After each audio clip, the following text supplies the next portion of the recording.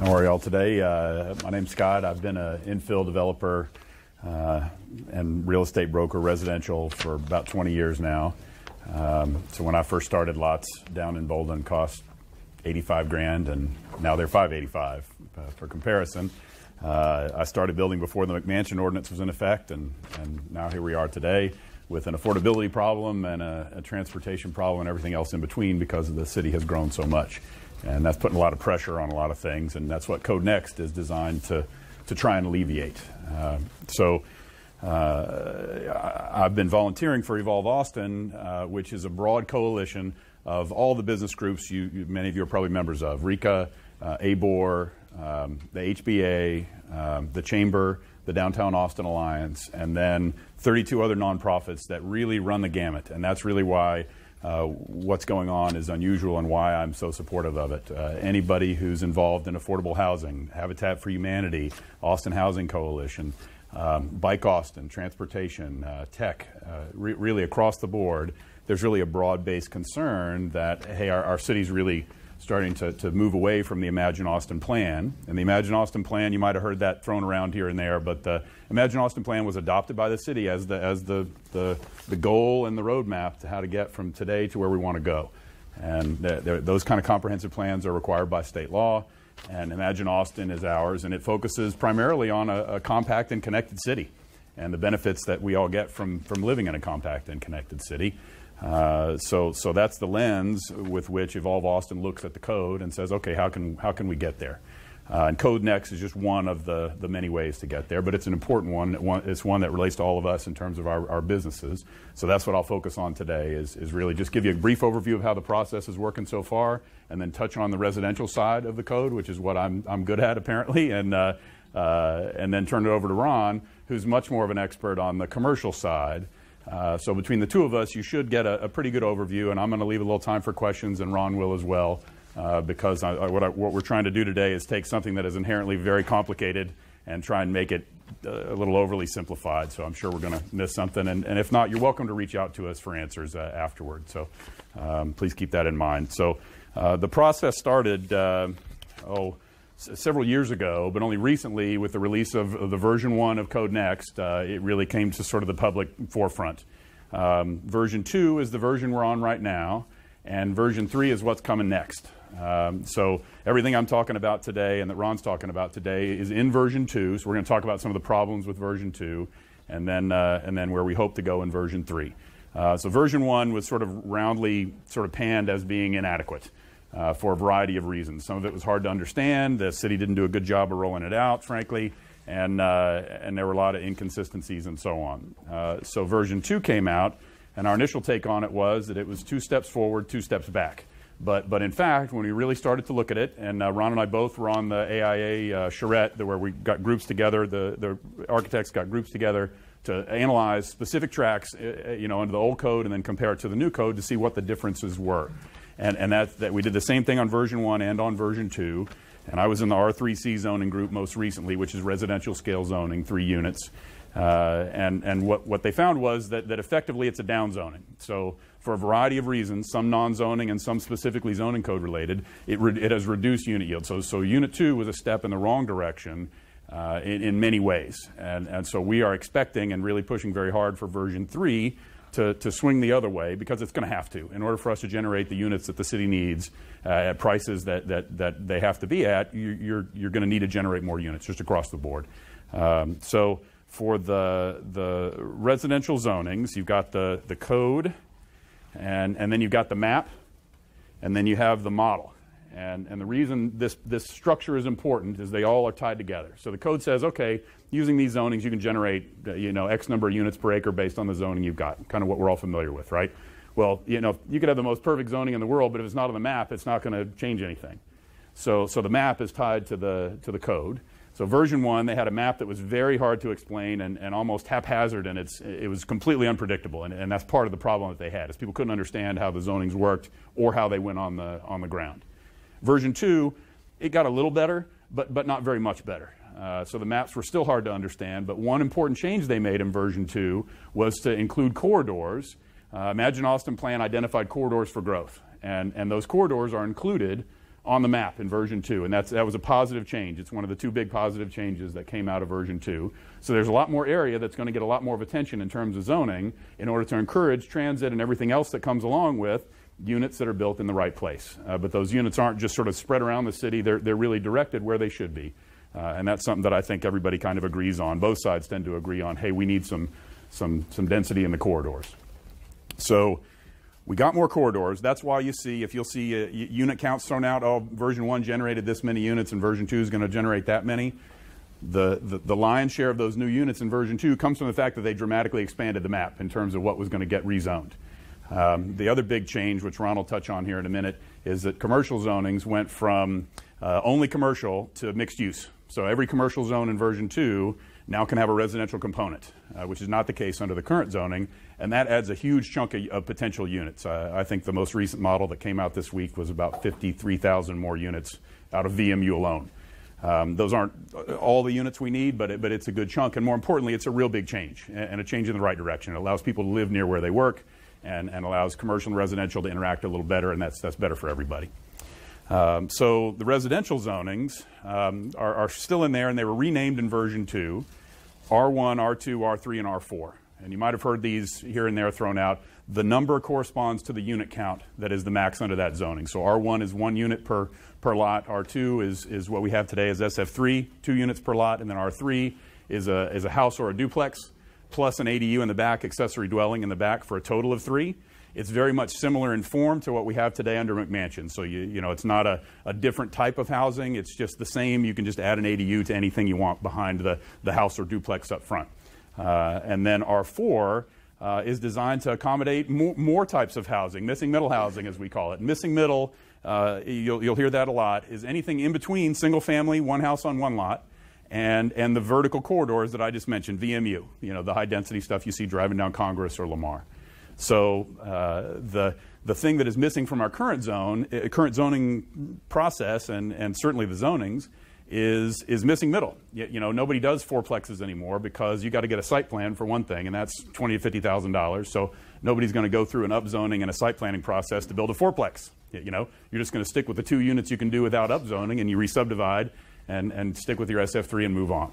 So because there are so many built-in obstacles to building anything but single-family homes or duplexes or really high-density stuff, our patterns look like this. It's an L. And that's wrong. And it also triggers compatibility because you've got a single-family home right up against some real tall zoning. So what we are big proponents of at Evolve Austin is a stair step. There needs to be a step down there that allows for some missing middle zoning and takes some of the pressure off of the corridor to generate those units, and also take some of that compatibility limit off the corridor, because compatibility limits the height of adjacent properties when you have an incongruity. So you have a single-family home next to a big, tall office building. Those two do not go together well, and for obvious reasons. So there's a code that tamps that down. The reason that's important is because our corridors that I mentioned are shallow lots. 125 to 200 feet deep is the average. So once you get to that level, the compatibility setback, this sort of stair step, essentially covers most of the corridor land that we would like to build VMU on and really increase our transportation options and everything else along with it. So there's a lot of limitations in the current code.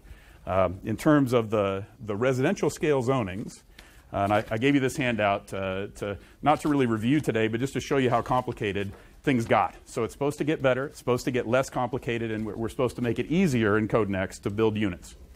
But as you can see from some of this, that's not the case. So R3C allows 3 units.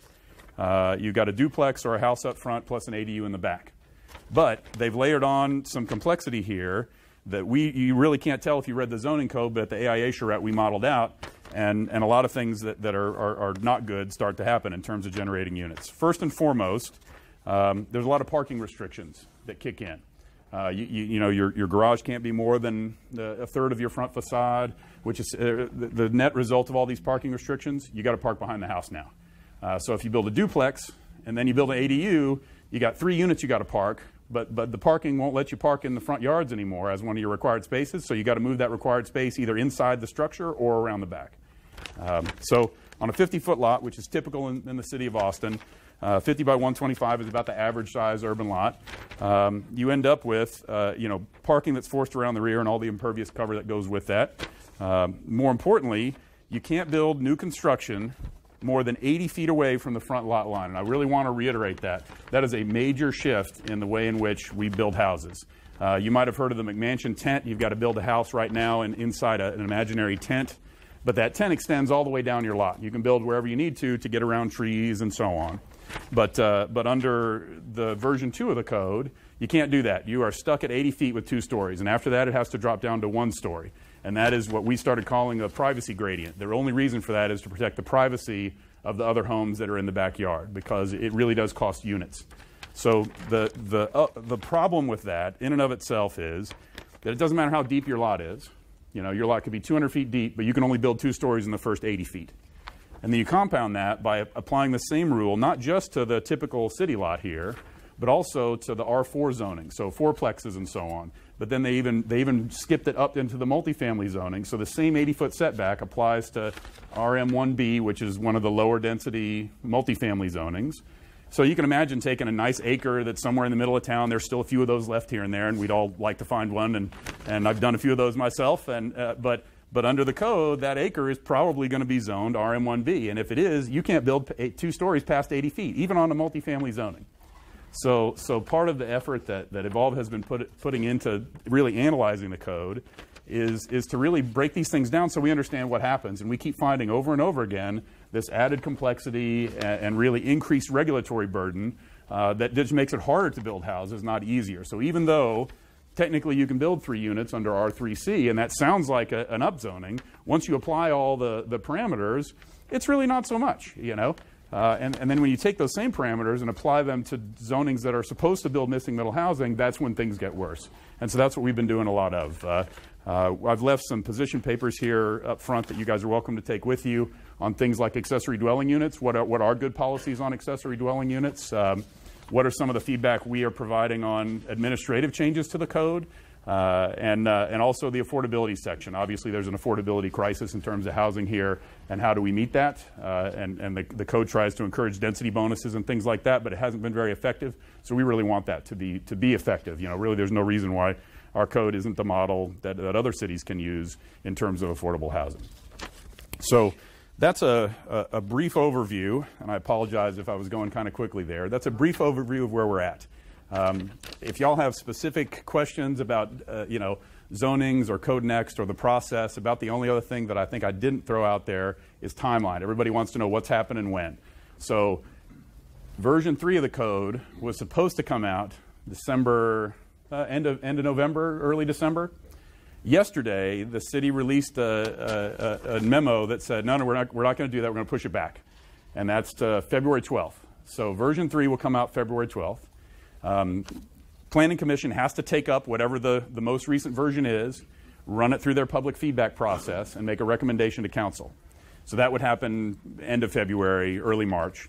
And then council has to take a vote on it, and the goal for that was set very early on in the process is April 18th. And that's a goal that we are very dedicated to hit for a variety of reasons. One is the process has gone on for an exceedingly long time already.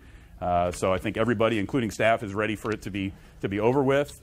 We feel like we've had a chance to really analyze the zonings and make strong recommendations as to how to improve it. So again, we expect version 3 to really significantly improve in terms of these core metrics and goals that Imagine Austin has.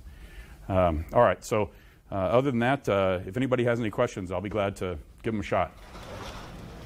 Probably a dumb question, but what's an accessory dwelling unit? That's a great question. So accessory dwelling unit is a garage apartment. It's a detached dwelling. It can share utilities or it can have separate utilities. It can only be up to 1,100 square feet under the current code, and that same size limitation has passed on, and that's something we feel really strongly about. 1,100 square feet is enough to get a family in there. You can get a 2-2. That's a good functional plan. A lot of us grew up in smaller houses, and in fact, in many cases, large families grew up in little 3-1s that are all these starter homes all over the middle of town. So we need to make sure there's that kind of housing available, and that is something that I think is good about the code, is it does keep the ADUs where they need to be, which is all over Central Austin. It's a good question. You said 1,100 square feet for an ADU? Correct. Correct. That's the maximum. Is there a garage underneath that? There can be. There's 2 additional stacks? You get 2 stories, unless you have new construction in front. If you have new construction in front, your ADU has to be 1 story, and it can't go over the garage. And again, we pointed out that that's almost a non-starter. But regardless, the ADU size is limited by the size of the lot. So it's 15% of the lot area. The FAR is 15%, and up to a maximum of 1,100 square feet. And of that, you can have 550 on a second floor. So about half on the second floor, half on the first. So you can build them over a garage, but you can't make an 1,100 square foot second story. No, understood, but the garage itself is 25 to 25. It can be, yes. Area, and then you have the build of floor number 1 and floor 2, I guess. So the garage, you can't do a 3-story because that's another downzoning. All the urban zonings currently are 3 stories. They went down to 2. Which again is a loss. I mean, height is the one thing we have to avoid adding impervious cover, right? You want to go up instead of out. So there was a shrinking in the buildable area on all these R-type lots. So again, a lot of these things we're really complaining pretty loudly about. That's a good question. And the garages don't count towards that total, by the way. So it's only HVAC square feet. And if y'all have ever dealt with the McMansion ordinance in the past directly, garages and carports are a big issue. There's been a whole lot of publicity about, like, is putting a door in my carport non-compliant, and how does that work? So they did do one thing right, and that is take that out of consideration. So garages are no longer counted towards your total FAR. All right. Question here. Yes. So the ADUs, if you have an existing structure, you mentioned the constraints relative to new construction. Yes. But if you have an existing structure and you're adding an ADU, you can still go. You can go to 2 stories. That's right. In fact, the 80-foot setback is called a preservation incentive because if you have an existing home that goes beyond that, or you want to add on to an existing home and go beyond that, it does not trigger the restriction, and so you can keep that in there. The ADU doesn't trigger. And the ADU doesn't trigger it either, right? And so the reason they did that is not necessarily as a preservation incentive; it's to keep existing homes from being non-conforming, because the new codes were more restrictive.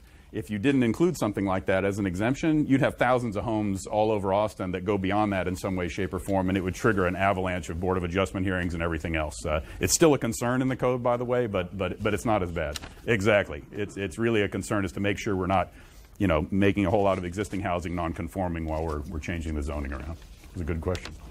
Yes. I wanted to know how expensive would it be to go underground, like to add like a level underground versus to have it. It's still in my mind, I'm getting a 2-story concept here, but currently, if you do what the city defines as a true basement, which I'm going to call underground, then that does not count towards your FAR limit. And similarly, the attics don't. You have an attic exemption that don't count towards your FAR. That they don't even call a 3rd story, even though that's what it is when you go up to the 3rd floor to your attic. So there are ways that you can work around that, but we rarely see underground just because of the cost and topography quite often. Yes. So with all the ambiguity, version 1, version 2 has kind of seen a slowdown in development, or developers just kind of like, hey, let's just jam this through before, better to operate with what we know versus what come out. And what are you kind of seeing? It hasn't. The schedule hasn't been well defined enough yet. In fact, I would say that schedule happened yesterday. That the February schedule is probably going to be a pretty hard schedule. But up until yesterday, it was still kind of up in the air. So nobody had really jumped in. But I will say this: when the first version came out, we all were sitting around looking at it. We went to the AIA charrette. We all concluded that it would create a run on permitting and site planning and so on. Not because the new code was so much better, right? Which is kind of the intent, right?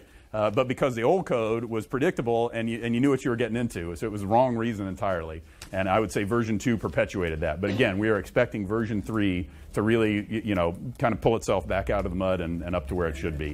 One thing about site planning that's important that I want to mention, one of the core things, and as I mentioned when I started this, from 3 units on up, you have to get a site plan under the current zoning. So once you add that ADU to a duplex, that's 3 units, and that would trigger a site plan requirement under the current code, and that is a year's worth of time and $15,000, $20,000 at a minimum.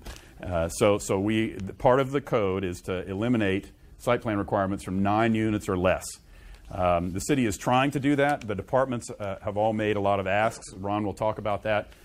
In terms of the non-zoning sections of the code, they are just as bad or worse as the zoning sections. And I want to be real clear about that. You think things are bad now, they're going to get worse under Code Next, and it's because we have to pay attention to the non-zoning sections of the code. All the departments are increasing their asks as a part of the process. So site planning, they've gotten it to 6 units, but now they're getting some pushback from some other departments about, Austin Water in particular, about trying to fit, all those taps into their tight spaces, and they can't get their machine in there, so to speak. And we find that to be kind of a poor excuse not to have, adequate housing citywide, just because the water guys can't figure out a way to dig a hole. So we'll keep pushing on that. Yes. Could you just kind of bullet point for us a few things that this council has done to make Austin more affordable? Recently, Delia Garza pulled the DSD budget from the master city budget, specifically over affordability concerns, based on the fact that I think she tried to add an ADU and realized it was so expensive just to add an ADU to her existing house. It cost $25,000 just to get a water tap installed for that ADU, for starters.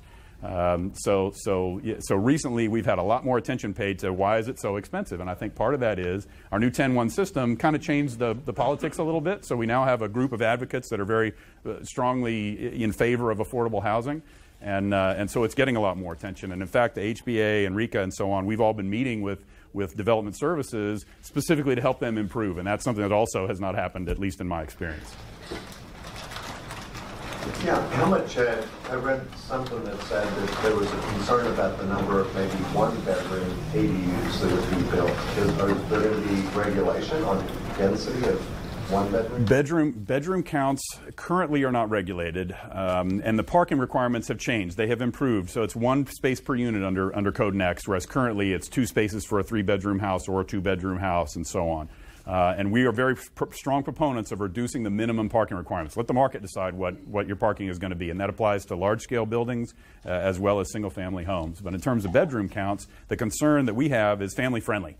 If you generate, thousands of one-bedroom units, that selects for singles, people who don't have families, essentially, And that's part of the problem with the current system is we aren't building enough missing middle housing that is family-friendly, and that's a real problem. So. That's certainly come up in discussions, and we want to make sure that there is adequate scope and flexibility, particularly in zonings like R4, missing middle zonings that let you get multi-units instead of 3 teeny tiny units. That's not really serving the city's needs as well as it could.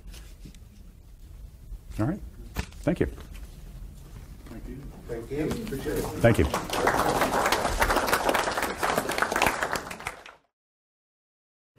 My name is Ron Thrower. I have a land planning company. It's called Thrower Design, and we do zoning, subdivisions, and site plans for properties anywhere from small single family all the way up to 350-acre developments.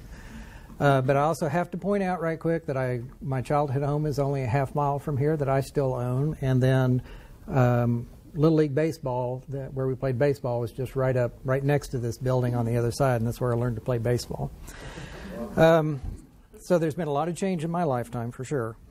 So Code Next, it's coming, or so we thought. And as Scott mentioned, we got an announcement yesterday of another delay to this process, and you will find very few consultants that are like-minded like me that actually want a code to be simpler, kinder, gentler in every way, shape, and form, and cheaper to get done in the end. And so. That's what Code Next was supposed to start out as. It's supposed to be simplifying the process. It's supposed to be able to be navigated by anybody. They were supposed to be able to pick up the code, read it, and understand what you can and can't do. And it's supposed to be less expensive and more affordable for the end users. And of course, we're not getting that. Version 2 is still a very complex code, and we're still working through it. It's 1,388 pages long. It's got 58 different zones and 146 separate uses.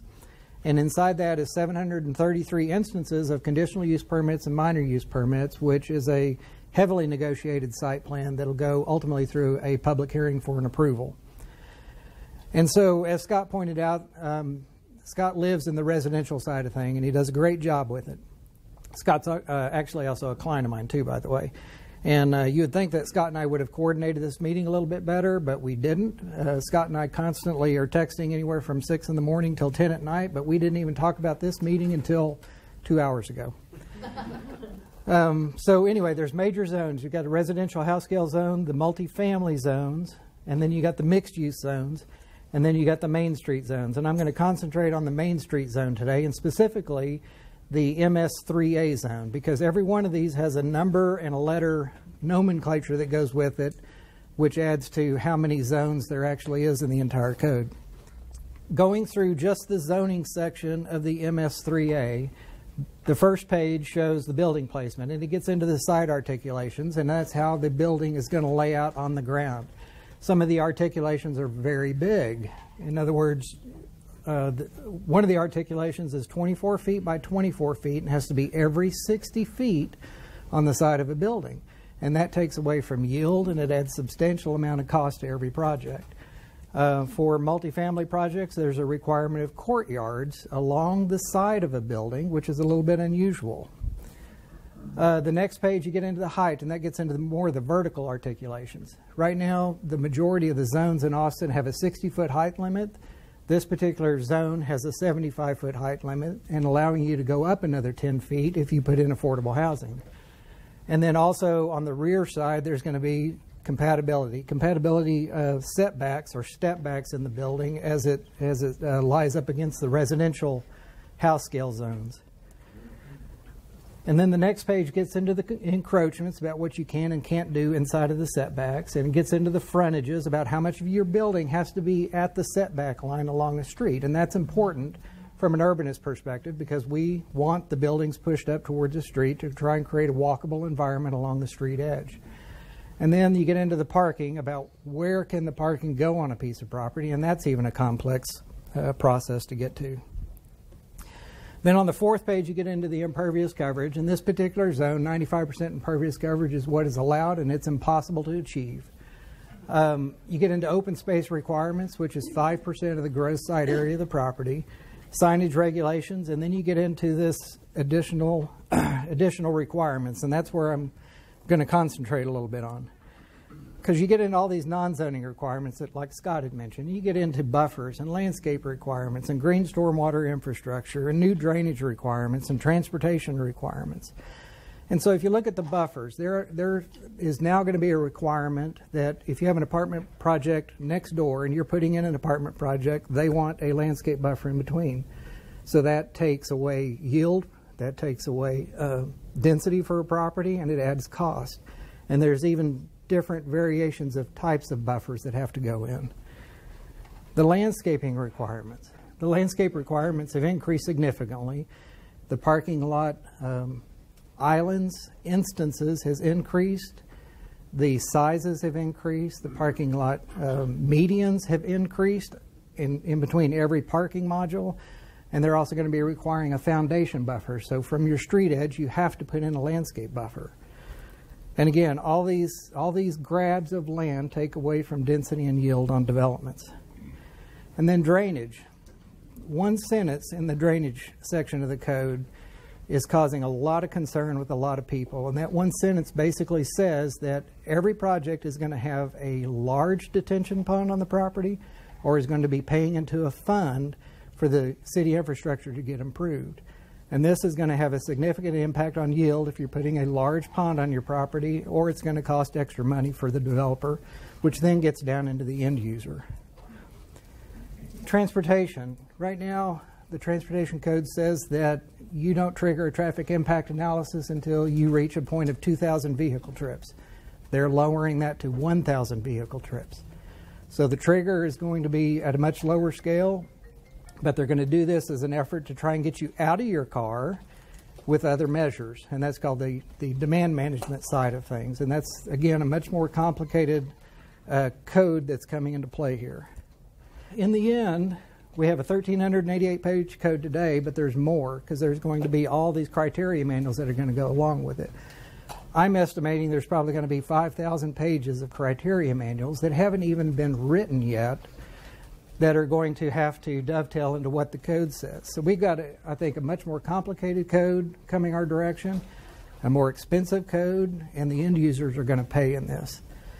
And I'll also say that we looked at a built project today on South Lamar, and it's down there where Panther Trail is by the Ann Richards School. And that site is built today with 307 apartment units and about 3,000 square feet of commercial. And we looked at MS3A zoning on that property because that's how it's designated. In the end, because of all of these other asks, landscaping, transportation, detention, buffers, all that, In the end, we can only get to 215 units on that same piece of property. And that's after we added a floor to the building. It's built at 5 stories. We even made it 6, and we could still only get to 2/3 of where it's built today. And so we are working hard. I'm probably spending 20, 25 hours a week working on Code Next. I know Scott is doing the same, and we have probably a dozen of us that are deeply entrenched and committed to try and make the code better in the end. And I'm hopeful that version 3 is going to be a better document. If it's not, I'm just going to quit and retire and go to Canada or something. But that, or I'm going to get rich. You know, that's the alternatives, because the prices of every site plan are going to be 2 and 3 times what a site plan is today. And that's not what I want. I want more good projects on the ground, and I want it to get done faster and cheaper. And I would rather permit 50 projects a year rather than 20. So with that, I'm available if you have any questions. I left my business card up here too if y'all want to take one. Yes, sir. Take a shot at the question. I'm not sure exactly how to formulate the question. There's a lot of things that you said all seem to point towards the changes in Code Next are going to drastically increase the cost per unit for commercial housing, which seems counter to what City Council says they want. But you also said you might just quit because it's just getting so nasty that, you know, I just don't even want to mess with it anymore. So extrapolating that forward as an investor in CCG, what I'm interested in is Code Next going to create a forced cooling of the Austin market? Is it going to force people to think, you know, I'd rather be building units in Waco. I think I'll go down to San Antonio. I think I'm going to pull up stakes and go do this elsewhere. I don't know if it's going to be a forced cooling. I think there might be some cooling. You know, right now, time will tell on this, but when they adopt Code Next, they're talking about having a grace period where a 6-month time frame where somebody could develop under the old code or under the new code. And I think personally during that time we're going to find a lot of people developing under the old code. So I think that for a short period of time we're going to have a lot of projects that are still going to get permitted, and I think people are still going to want to move here. But I also do think that, yes, we're going to see outlying development occurring, sprawl, which is, you know, not what we urbanists want to happen. And I think that you're going to see some of that go into the outlying areas of Austin and even out to the outlying cities.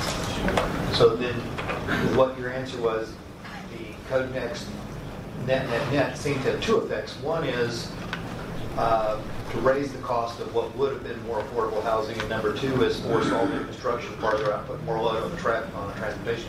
Right. Yeah, it seems counterintuitive completely. I agree. Good job.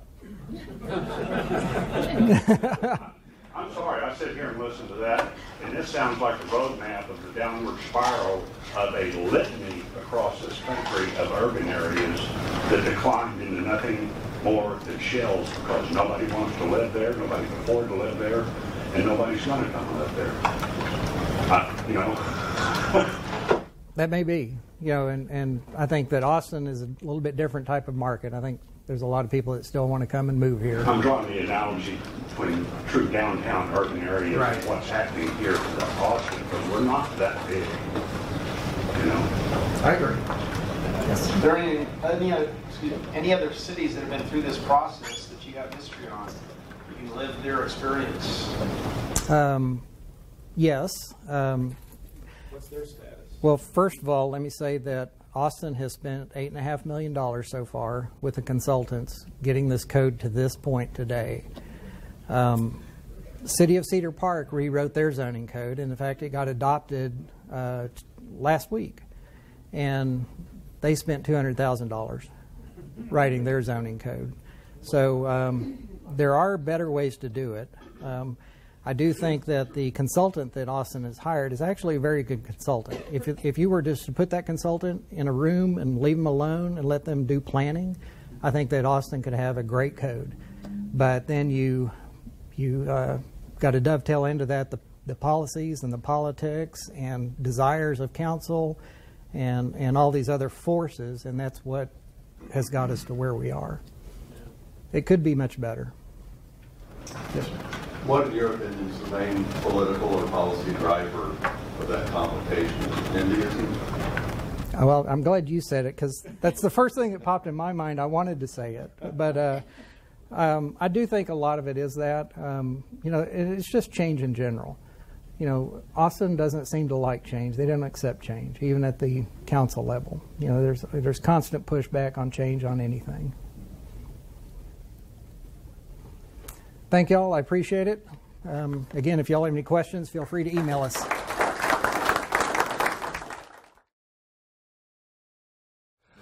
Okay, I think everybody, really enjoyed Ron and Scott. I saw, more interaction, I think, from the group to them than I've seen in a long time.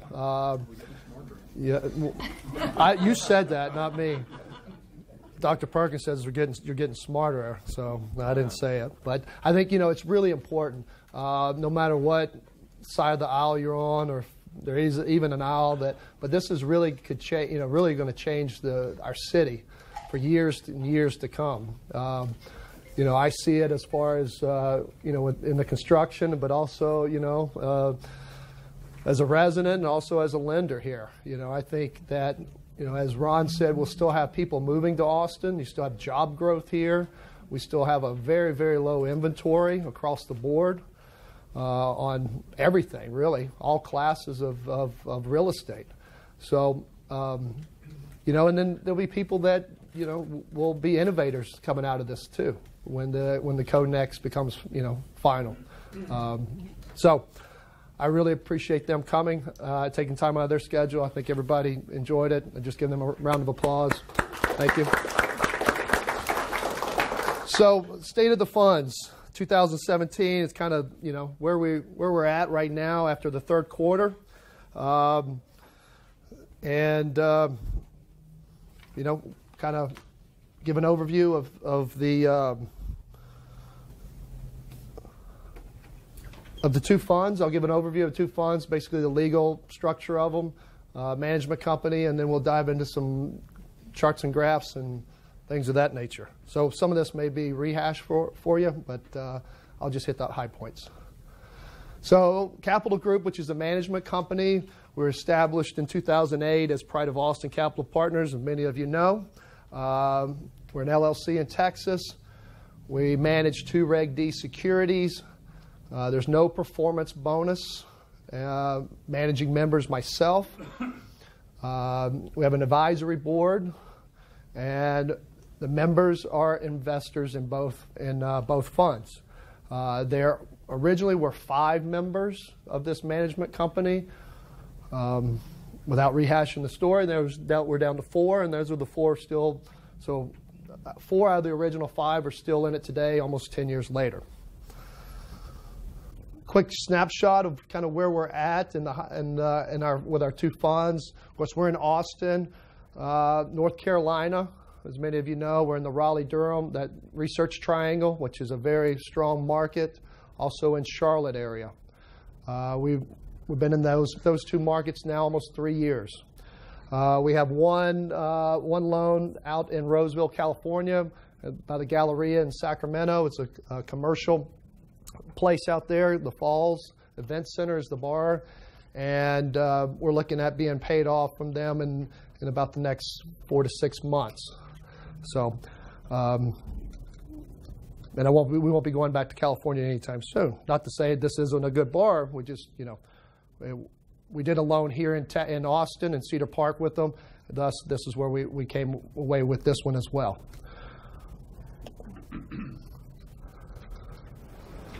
Not actively. No, not actively. I'm not sending them into California or North Dakota. Not Wyoming either. Alternative investing. Why is an investor is alternative investing? You get passive income. Investors not responsible for due diligence.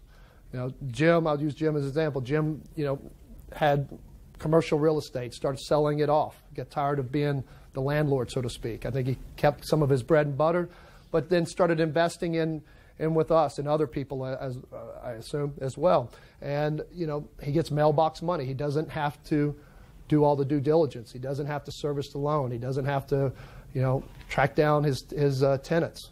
all that stuff. So you get mailbox money, direct deposit. You know, we've been doing, I think we've been doing a pretty good job on our ACH transactions and rolling that out. So money in you wake up the next morning or 2 days later, and there's your money. After we announce, obviously, be the bank. You know, you are the bank. We are the bank. We're a private bank, essentially. Tangible asset. You know, where you invest in the stock market or mutual funds. You have a piece of paper, even if you even have a piece of paper. This tangible asset, you have something tangible. You know, you can go. We have something to take back if we have to. Private lending. Why is private lending, you know, around? Ellen could probably come up and talk a little bit about this. You know, conventional banks are not lending to developers, to you know, fix and flippers. They're not lending. They're still not lending at the rate they were lending prior to the mortgage crash in 2008. So there's still a need for private lending out there, and it's growing. It's asset-based lending versus credit-based lending. So we're truly looking at the asset. We are looking at the bar, and then, you know, their credit score does have a little bit of a play in it. Somebody has a 400 credit score, we're not going to be their lender. But we're really about the asset. We're about the contractor as well, the exit strategy. So it's all based upon the asset. Flexibility. So as a private lender, we're flexible. We don't have a bank, a loan committee that sits around a table in suits and ties that really don't understand development. We're flexible. We're local. I think that really plays a lot. Faster underwriting. It's up to the bar to get us the information, but once we get it, we can move at a faster rate than a traditional bank. Underwriting. So many of you may know, may not know, that I teach a class out at the private lending, and I teach on underwriting and servicing. So underwriting, you know, I say this is my first line always, guard our lending parameters. So we set our lending parameters. Our lending parameters are defined in our PPM. We set that bar. We don't raise and lower that bar depending upon a loan request that comes in. Either a means of first filter. Either it passes that, gets over the bar. If it doesn't, we let the potential bar know why it did it.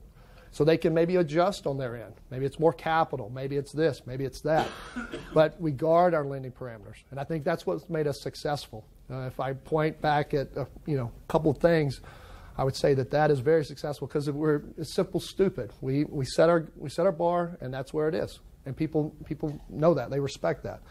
Underwriting, we're looking at the asset. We're looking at the bar, financial stability, exit strategy, and contractors. All four of these are, right across the board on the same plane. Now, I wouldn't say one is greater than the other.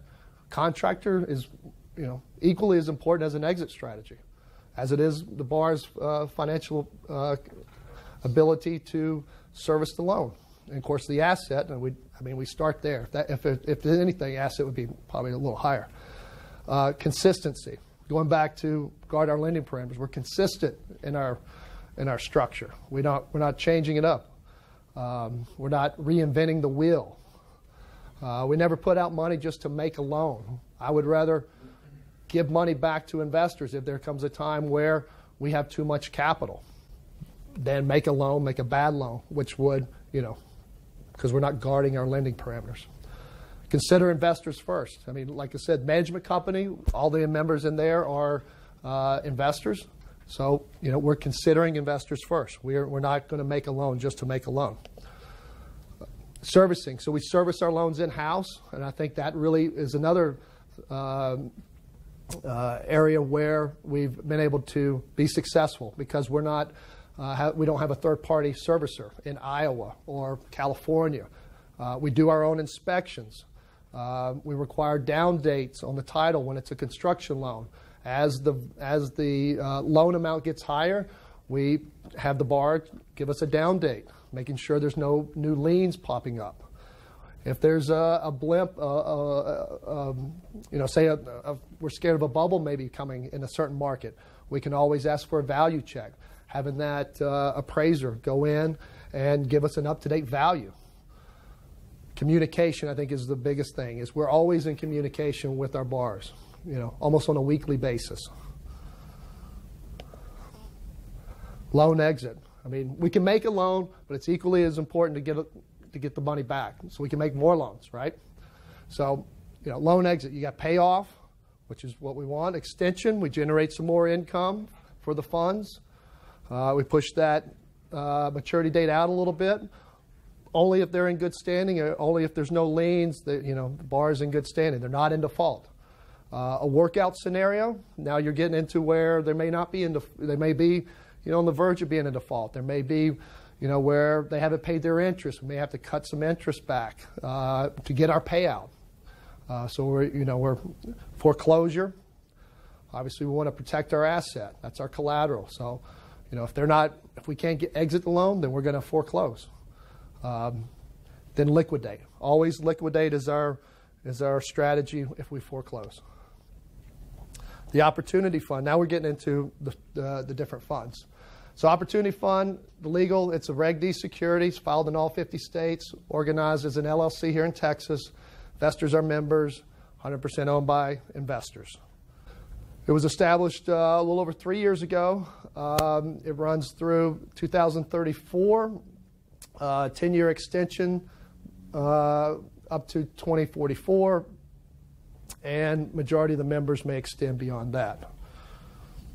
It's accredited investors only, $50,000 minimum. It's a 2-year lockup period, semi-annual distributions. So it's June 30th and December 31st, and I think that's a repeat. I just want to make sure it's owned by investors. So a couple differences here that I highlighted here with the Opportunity Fund versus the High Yield Fund. Second liens are permitted, provided the first lien is held by the High Yield Fund. So we're not going to do a second lien if Wells Fargo is the first lien. We lose control of that. Then if something happens, if the first lien holder wants to foreclose, then to protect our lien, we would have to buy out the first lien. So that puts us in a position we don't want to be in. So we were only going to do a second lien if the high yield fund is in first lien. That way we are in control. It's up to a 5-year term with extensions possible of first liens held by the Opportunity Fund. So this one it can go up to 5 years. We haven't done a 5-year. We've only done a max of 3 years, if I'm not mistaken. But it does allow up to 5 years, whereas the high yield fund is more short-term, a year to 18 months. This was as of June 30th, the semi-annual. As you can see, it has more peaks and valleys than you'll see in the high yield fund. The reason that is we allow the interest to accrue. So we're a cash basis accounting. So we only recognize a dollar when we earn that dollar, when we receive that dollar. So that's why you see these peaks and valleys there. So we receive interest if there's an extension. We collect some interest then. We also collect the interest, obviously, if there's a payoff. We also generate income when we originate a loan. And at June 30th, this is with our breakdown, $9.5 million. Moving into the high yield fund. So again, it's a Reg D security filed in all 50 states. It's organized as an LLC here in Texas. Investors are members, and it's 100% owned by the investors. It was established in 2008, so we're coming up at the end of our 9th year. Its filing expires in 2028, and another 10-year extension is allowed by the manager. And of course, the majority of the members can extend beyond that. Same parameters are same as the Opportunity Fund. So here are the terms on the high yield fund. So 9 to 18 months is the terms. Up to 2, 3, or 6 month extensions possible. We have gone up to 9-month extension in the past, but only one of those. So it's kind of max of 70% LTV. That's loan to value after repaired value. So, if we're a construction lender, we're given a value on what's to be built. The appraiser's valuing that at some 6 month in the future, 9 month in the future. That's why it's important we can have value checks, because as this asset is being built, if we're seeing signs in the market where might be starting to question that value that was given, we have the ability to require an updated appraisal. And that way, if our LTV, say the loan was at 70%, and now the loan is at 72%, our loan docs allow us to request that the borrower pay down, or they're in default. Interest range is 11 to 13%, and 3 lender discount points to the fund. Here's a chart over the last 3 years. So you see, pretty much anywhere from 10.25% to almost 12%, over the last 3 years. You'll see in the Januaries that they're a little lower. That's because we have we're cash basis accounting again. So we have our compliance that we have to do each year. We have our accounting, our tax accountant we have to do. So we have all these expenses at the beginning of the year that we do not accrue, and we pay then. So that's why it's a little lower there. Here's the breakdown. I just sent this out, but here it is. So as of September 30th, we're at $68 million assets under management. We got a big slice of the pie on residential construction, which is, across our markets. Non-performing, 0. REO went down. We sold the hotel in Stanton. So I was really excited about that. To be honest, I'm really excited. I didn't lose much sleep over that one, but I was nervous. And we had an operator out of Dallas, Fort Worth, last name Patel, and they had 17, 18 hotels in their portfolio, and they kicked the tires and they bought our hotel and the Candlewood Suites, I believe, that was like half a block or half a mile away. They bought both of those at the same time. So they have one side of the road, one side of I-20 or I-10, whatever it is, I-20, and the other side of I-20. So really excited about that. And of course, we haven't added any non-performing. We haven't added any REOs. So we still have those 2 Fulshire buildings, which I'll get to. I'll give you an update on that in a minute. Reserve account. So we always have a reserve account. A rainy day fund. We're a little shy of $2 million there. Commercial income producing, about almost $6 million. Commercial construction, a little over $10 million. And as you see, commercial development, 7, and then some cash on hand. So, and this was at June 30th, so we had some cash. We had a little bit of cash on hand. We had some loans pay off. I believe for the third quarter, we had, if I'm not mistaken, we had about $5.5 million in loans originated. We had, not including the hotel, we had about $6.5 million that we. Sorry, I reversed that. We had $6.5 million that we originated, and we had $4.5 million that paid off, not including the hotel. And the hotel was reflected that income in the last second quarter. Yes, no, it was the third quarter. It was the third quarter, but there wasn't a loan payoff or a loan origination, so it was an REO. So. Yeah. What is the commercial income producing?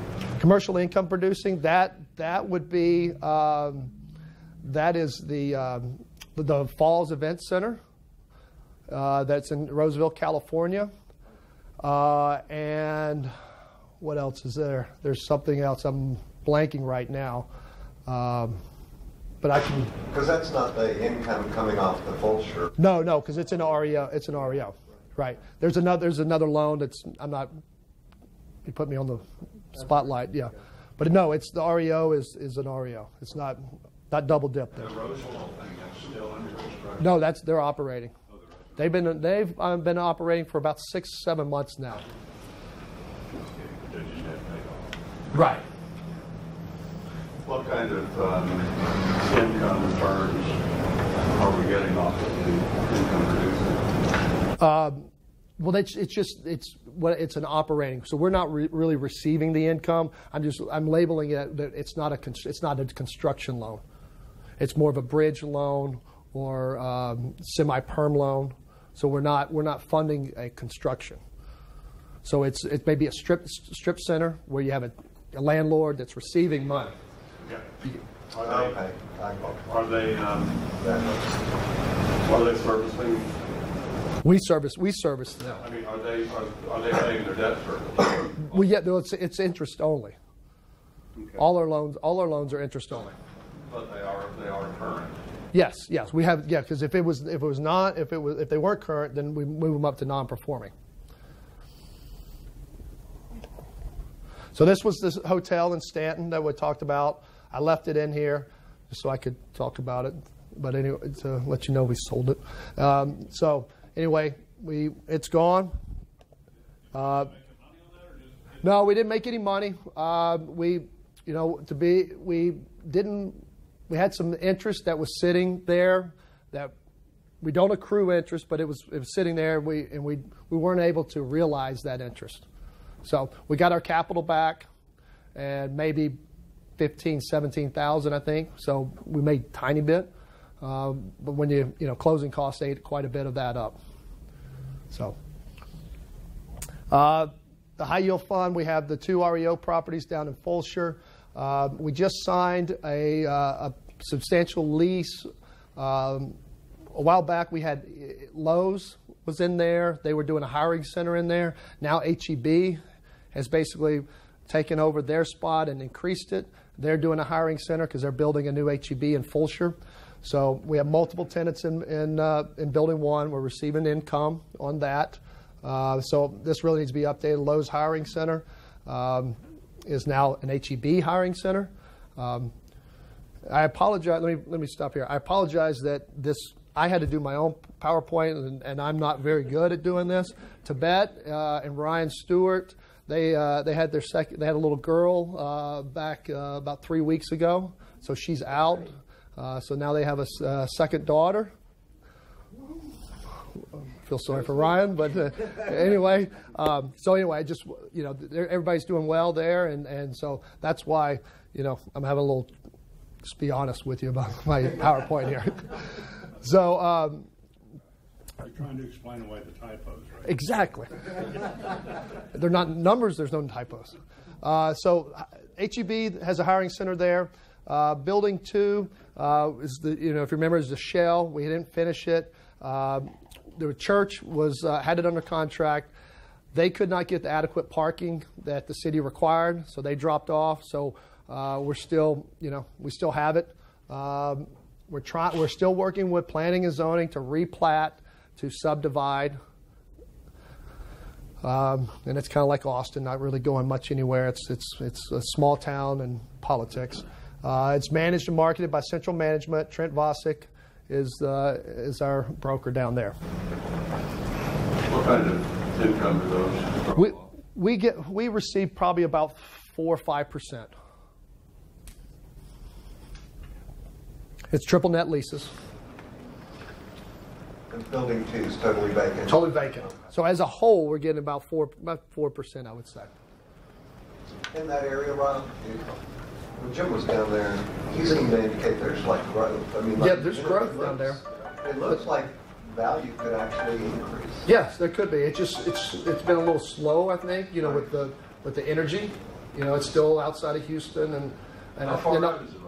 Sorry? How far out is it? I think it's 40, 50 miles. About 40. 40, yeah, something like that. Center of downtown. Yeah. To the west, or? Yeah. Yes, due west on I-10. It's essentially right next to Katy.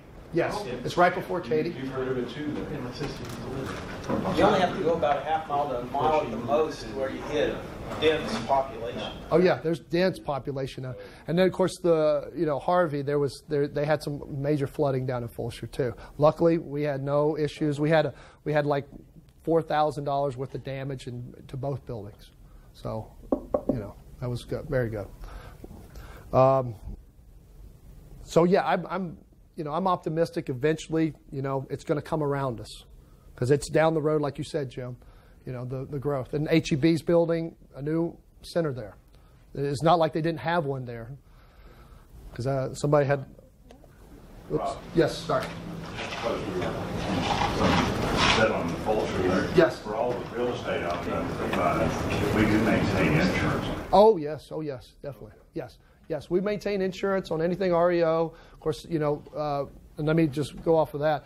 Our bars we require obviously insurance on all the properties. Builder's risk. So as they're adding value, they're going up. Builder's risk is, in case act of Mother Nature, fire, whatever it may be. If it destroys what's going up, that insurance policy's there to put it back in place. When it becomes owned by us. Oh yes, right away. Put on my risk manager hat. Oh, definitely. Investor portal initiative. Now this was not updated from last Lunch and Learn. So we've made great strides in this. And Jacob has spearheaded this for us with his company and done a fabulous job. I really appreciate all the hard work he's put in. So we're now at the stage where we at the office, the team, we're just trying to make it break, and we can't make it break. So that's a good sign. We do, I guess, a shakedown, basically. Like a race car, you take it out on the track and you shake it down and see what falls out of it. And nothing's falling out of it. So that's good. So now the goal for us now is to have your fourth quarter, at the beginning of the year, have have this thing live. And we'll be updating you how this is going to roll out and what's your role in as an investor. It's just going to be a very scaled down version of you going to Wells Fargo or whatever and logging in and seeing your statements there. Be hopefully very simple, very easy to navigate. I feel like so. Be looking for this over the next month to 2 months as we roll this out and send out your information, how to log in and all that stuff. And coming up, just accounting reminders coming up. It's already November. If you're an IRA, self-directed, you'll have valuations. I did update this, Dr. Perkins. So 2017, I caught that. See, numbers I could catch. So valuation for 2017. If you have a self-directed IRA with a number of custodians out there, they'll send you a form. Please get it to us so we can take care of it for you and send it back to you and your custodian. And then K1s. As an investor, you receive a K1, and March 15th would get those out to you. So you can have a month to file your taxes. Is that a hard commit date? That is a hard commit date. It will be. This is not a new subject for us. Sometimes my hands are tied with these. So I know that was fast, but kind of want to get through it because I think we all really enjoyed what Scott and Ron had to say. So I'll open up if anybody has any questions. I have one. Yes, sir. Very simplistic. Should I wish to move some of my funds from the high yield fund over to the other fund? Mm-hmm. Not a problem doing that. Not a problem at all. It's paperwork. Yes, sir. Who else too? Got one on each side. Yeah, exactly. Exactly. John. Yeah, well, first off, congratulations. I mean, the interest rates, the returns have been very consistent. Thank you. Exactly, at least why I got in the fund. And so, congratulations on that. Job well done. Thank you. I'm curious.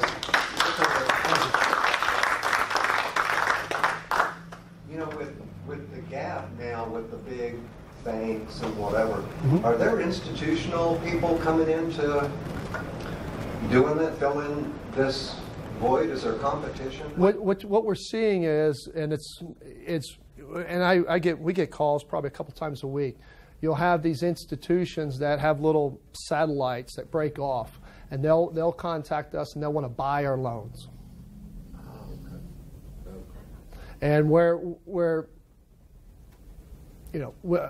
that's not the business. That's not our business model.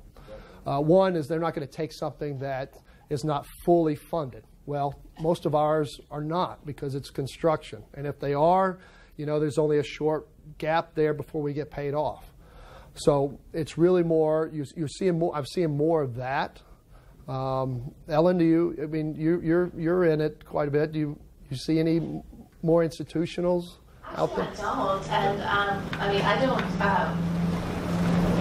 Banks are actually my best referral sources. All of my business comes from big banks that aren't funding loans for their own customers. Right. And so they call people like me because obviously we don't have a requirement of where the depository relationship is. Right. So the deposits stay with the bank, but yet we can come in and actually do the construction loans and then convert it to permanent financing if that's necessary, or they pay off in full. Right. So just some background. Ellen is a broker, probably the only broker I've worked with in the last couple of years, which says a lot about her and her business and her ethics. Really respect her, and she became an investor, I guess, 2 years ago, and so that's why I asked her, because she's at the front end of things and would see more, what's going on. Because I now that you said that, I remember there was a few deals you brought to us that the bank called you up. Yeah, in fact, that's my only referral source. I don't market, I don't advertise. I barely even carry business cards with me. That's a nice way of doing things. Yeah, so I work with the banks, and that way I get a good background information on the customer before I even talk to them. Because they've done a lot of research They know and them. diligence. They have the deposits. What the biggest struggle I have, Robert, the whole thing is that it seems like with money being so cheap, I mean, you're zero or less, and people are willing to pay this amount on, getting a loan. It's just hard to fathom something. Well, it's either they pay it to get it or they don't get it. Yeah, banks are not going to loan the money, especially if it's new construction. Banks don't want to touch it no matter how solid you think the deal is. For new construction, to build like a Planet Fitness, to do any of that kind of stuff. No. Isn't that crazy? That is crazy when you think about it, but that's why we're in the market. Yeah, no, I can see that, Robert. It's just it's hard to fathom because that's not the way I was raised. At a bank, you went to an institution, exactly. they took care of you, they just took care of you. We've been on their rock. Everybody's like, Frank Dodd is really. So is that what did it? Frank Dodd, yes, because it's 2 to 3 times they have to have in deposits versus what they loan out. It's our friend. Oh yeah. I mean, that's in a very oblique way. It's great. Yeah, and then also I may add that you have not only the banks are lending, so then you get into where you have equity positions. Well, as a borrower, you lose control. If you bring in an equity person, then you're losing control of it. Basically, you're selling off 20%. Yeah, you lose equity. So you've got another, person basically in the room making the decisions with you. We're not, we're a lender. We have to have our lender hat on. We're not going to make decisions for you unless you are in default. Then that's when we'll start making decisions for you. But we're going to let you, because we did our underwriting, our background on you. We're going to let you do what you do. You're a builder. You're a developer. So you have control over your project. And so when you look at maybe selling off 20%, look at us, 11 and 3, that's 14. They get control, plus they save 6%. If there's a broker involved, they save 4%, and they have full control over their project. Ray. Two things. Can you talk to us a little bit about loan demand? Is it still good? And then growth of the funds year over year? Loan demand is still out there. We've gotten a rash, I would say, in the last month of just I would say, like in better terms, kind of some trash loans, bottom feeders and stuff. But we do have we had a good one that Ellen brought forward to us. I think she's still working on the guy a little bit. Some of them out there paying a little hardball. We've got one that's we just got this week. Down in Kyle Buda area for 54 lots down there. So, we're still seeing activity. I'd say there was a little increase in activity of loan requests, but not the jump, the quality of them, I think it's still about the same rate. Year over year, the last couple of years, we pretty much have been just a slight maybe growth or flatline, as a fund, as total funds together. Just because I think we're at this point now, we're 9-10 years in, and life happens. We've had people that have passed away, and we've had people that have life-changing events. They've pulled out, moved to Saudi Arabia, whatever. I've had people, so all kinds. But then I've also had new investors come in. So I think we've been floating.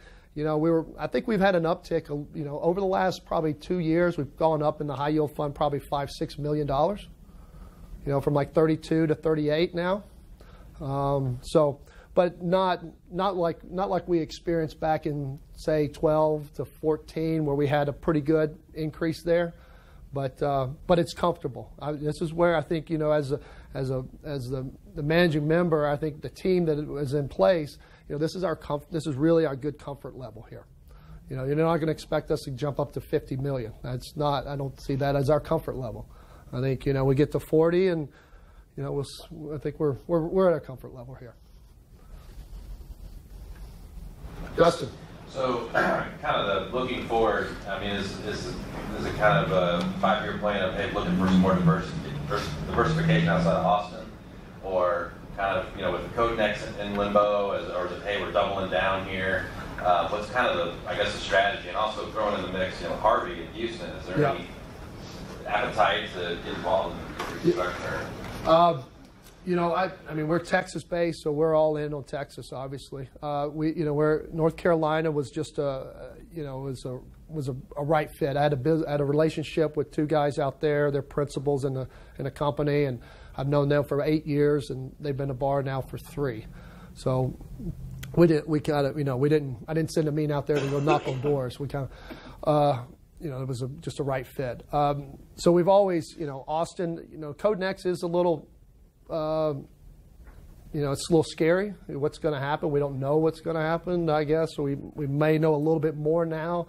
But Austin's growing. I mean, you have people moving here, and you got jobs moving here. So there's a need for it. So, it's going to be some changing here, and if somebody's bringing me something that they're going to be able to permit, need a site plan that's going to be, a year from now, which we wouldn't do this loan anyway. This is just an example.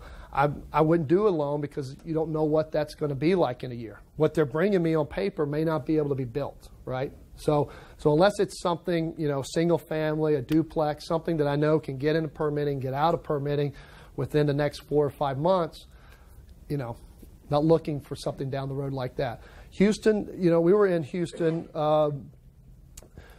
When did we get out of Houston? We got out, when was the oil market? Into 14? Into 14. So at the end of 14, we were probably 15 loans deep into Houston, rocking and rolling down there. And then you started the summer of 14, started seeing oil kind of. And I told then I said, we're not doing taking any more loan requests for Houston. And, the bar that we had, I think we had 1 or 2 bars, but anyway, they worked through. We got paid off. No defaults, nothing. They really worked hard. Matt Solomon and his guys. But we haven't been back. But that was because of the energy, And now you got Harvey. But you see, could probably speak a little more on this. You see, I was talking about some trashy loan requests we got. It's coming out of Houston. You get some, the water rises, snakes start going. So you got to be. It's true, right? Right, Jim? It's so you got. I'd like to get back in there. I'd see oil ticking up a little bit, but you got to really be careful in these rehab markets like that, especially when you had total destruction. So, yes, sir. I have a question. What's your opinion of the impact of the potential repeal of Dodd-Frank? I haven't really studied that, to be honest with you. So I don't know. We are in in an environment where regulations are being cut. Does that affect the bank's ability or desire to get into this market? It could. If their requirement now is 2 or 3 times, so every dollar that they loan, they have to have $3 to back it up. So if that goes down to 1 to 1, I would say so. But I think you got to I think interest rates may creep up a little bit. I don't know. I don't know where we're going to go with that, to be honest with you. I can tell you this, that before Dodd-Frank, private lenders existed. And they were at a higher rate. When we first got in, we were lending them 18%, which is the limit in Texas. Then you had some California money move in, so we had to drop our rates down a little bit. But that was really before even Dodd-Frank really became, what it is today. So I think, we'll have to just kind of adapt, see where our niche is if that happens, and where we go. Robert, if Dodd-Frank did go away, it could go away. Mm-hmm. That would certainly give banks more ability to get into our space, but I have a hard time believing that it would give them the desire to want to do the underwriting included. I agree with you, and also you got to think they're still credit-based lenders. Yes. So you have developers that are putting, tying up their credit. So if they have their mortgage and they have this and that, how are they going to qualify for this? They're not. You're not. A conventional bank's not going to do a 54 lot subdivision. It's equity. It may be a little bank loan, but it's minor.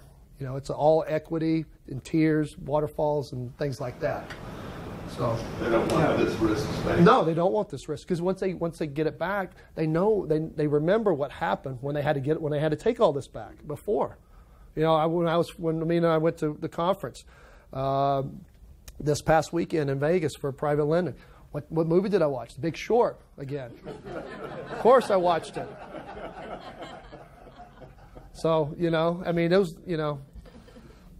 water. The guy, I think water's our, anyway. I can't even remember that far back. How high were the rates on the banks would lend money on construction development back in the day? Or how much higher than normal? I don't know. I can't even remember, too. Anybody remember? We paid 21. It's the 20s. 21? 25. Wow. Even if the executive branch issued an executive order to do away with Dodd-Frank today, you got to remember an institution the size of U.S. banking, when I say institution, I don't mean be laid down here on the corner, right? I'm talking about that industry institution. It takes them 3 to 5 years to react and implement that change. Look how long it took to implement when they put it in effect. They still haven't got it all in place. You're right. They still haven't rolled out all of Dodd-Frank that they initially set up. Yeah, this is not something that's going to throw up like a mushroom. Miss Susan. Since 2016, 2017, we've only had small incremental increases in the interest rate. What point would you anticipate that interest rate increases, say within the next 5 years, might be affecting your business? I don't really think it will affect our business. I think, all of this kind of with the Dodd-Frank and if it goes away, I still, when you look back at it, what makes us attractive is we're asset-based lenders. When you boil that down, whether the bank, now it could have an effect on the exit. So if you have, somebody going in and building a subdivision, obviously, interest creeps up on home buyers. That could play a role in that. But when you talk little bitty increments that we've had, I don't think it's really. I haven't seen it affect us really. And even the talk of it's not scaring these markets that we're in. You still see them flying off the shelf. Yes, sir. Okay, I'll take my question. Everybody's asking the same question from different angles. That's fine.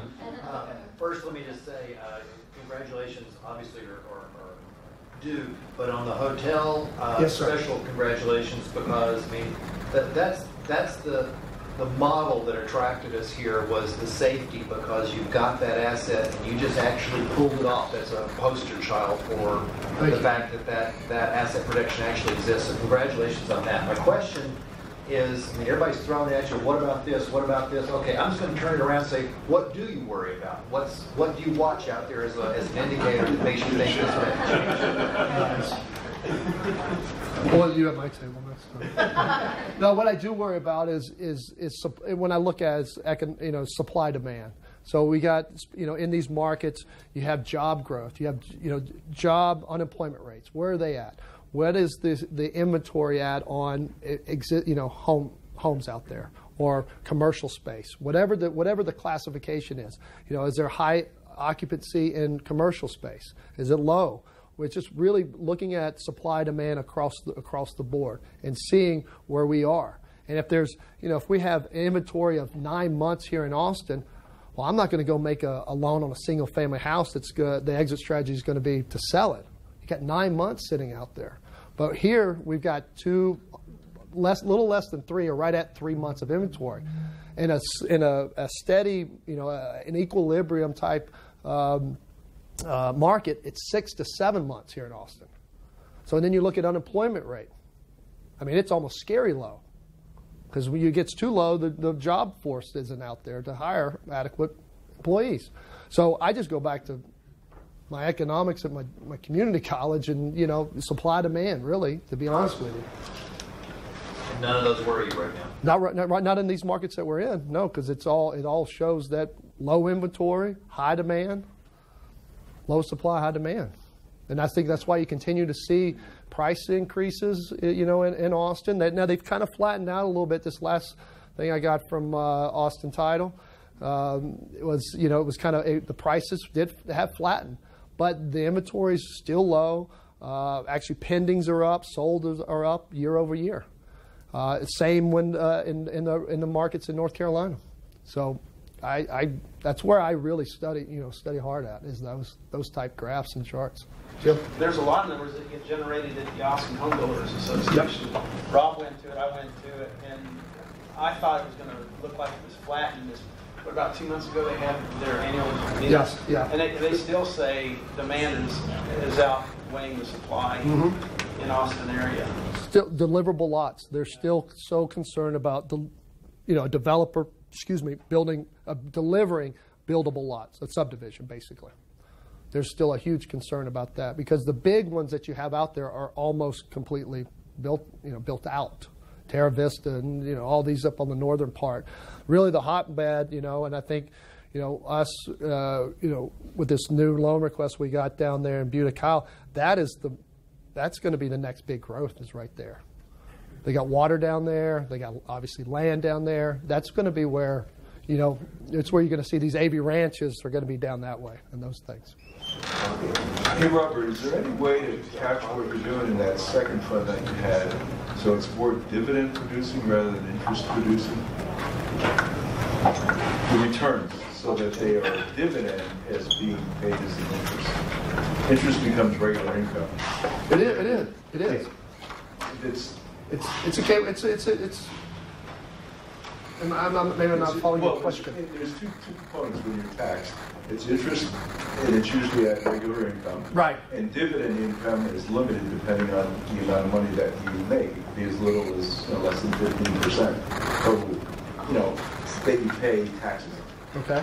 So something that is paid out of a mutual fund is generally a dividend, right, as opposed to an interest payment. This is interest. This way it's set up is interest.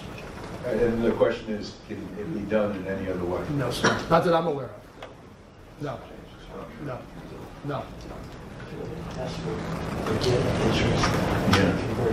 Yeah, you're an owner, you're a member, you're getting the interest that's generated.